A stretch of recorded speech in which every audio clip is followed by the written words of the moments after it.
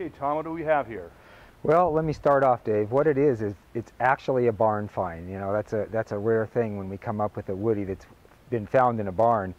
But back in 1948, when this was actually first purchased, it was purchased by an iron ore company in Michigan, and they used it to drive out into the fields and check on the employees.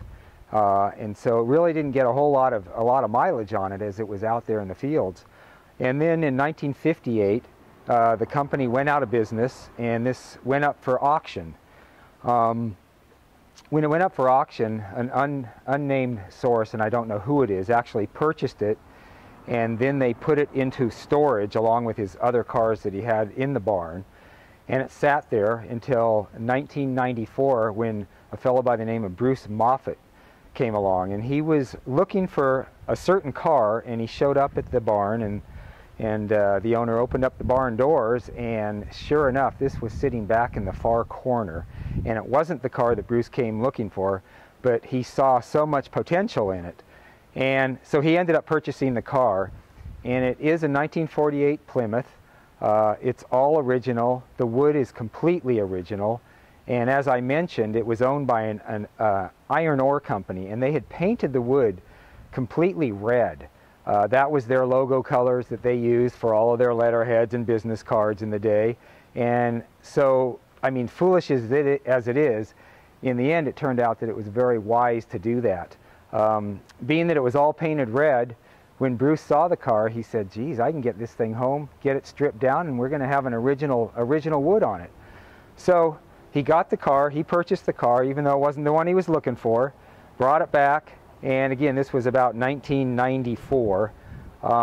He sandblasted the red paint off of it, and sure enough, perfect wood underneath it. So he decided this was going to be a project car for him. He completely rebuilt the car. The engine's been completely redone. He added a little hot rod to it by going with the teal color, which is very nice, and it's something that I like a lot. And along with that, he split the exhaust to give it a little hot rod going on. But the engine itself is still the original engine. And it's a flathead 6? It's a flathead 6. Is it a 3-speed or? It's a 3-speed on the column, and it's completely redone. Okay, super. Well, we'll stop this for a second, and we'll take a peek at the interior. Okay. What about this interior, Tom? Okay, well, first of all, the car does have the original 50,000 miles on it, and I don't think I mentioned, but it was rebuilt at 43,000 miles, and then I picked it up at about 44,000 miles. It's got your typical Bakelite knobs that were typical of the era.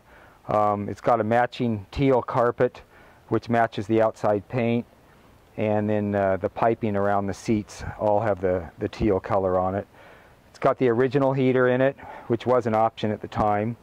And then in the back, it's got the original spare tire, which is very interesting. The way they mounted, Plymouth was using it as a marketing technique to sell it to women, and they figured that if they didn't mount it on the rear, like most of the Fords did at that time, this would make it more of a family car as opposed to a utilitarian car. That's awesome. I've never seen that before. Yeah. All the gauges work. Everything, you know, works perfectly fine on it. I've had years, you know, 6-7 years of enjoyment out of this now, or I should say 14 years. And I think I mentioned that I am the third owner of the car. The first owner would be the mining company. The second owner was Bruce Moffett, who redid the entire car, and then when I took it over, that made me the third legal owner of the car. Super. Let's pop the back if we could. Okay. The car does come with several optional pieces that I do have with it. It has a custom California car cover on it, and it has a custom bra for the front.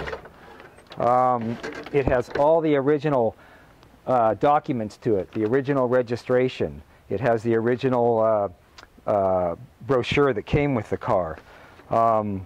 It's won dozens of trophies, and I have all those trophies. Those will also go with it. I have photos of the complete restoration. It's been featured in several different ads. It was in a J.C. Penney's ad. It was in a Norm Thompson ad. It's been featured in the Woody Times. I have all of those magazines that'll go along with it that document what's taken place on it. It was also used in a Jan and Dean comeback musical tour, and they had this sitting out front of their concert so that people could enjoy it. Awesome. Has a lighted hood ornament too. Really? And I forgot to mention that. And then we also have custom glass in the rear. It's been etched into it, which is very, very nice. I think that pretty much covers the whole thing. It's going to come with the Aloha Rincon racks, which are the surfboard racks on the top, and they've been redone to match the paint. And that was pretty standard back in the 60s for the surfers to throw those racks up there. And if you ever get a surfboard to throw on top, that would be perfect fit for that. Well, super. I think I'm just going to shut this off for a second. We'll check out the engine. Okay. And this engine was rebuilt when, about? The engine was rebuilt in 1994, and then I purchased the car in 1998. It's a flathead 6. It has been converted to the ordinary 12-volt system from the 6-volt. But other than that, the engine is just a rebuilt engine, and it's going to be your standard equipment, all stock. Okay, well, super. I'll shut this on. We'll fire it up. Okay, fire it up.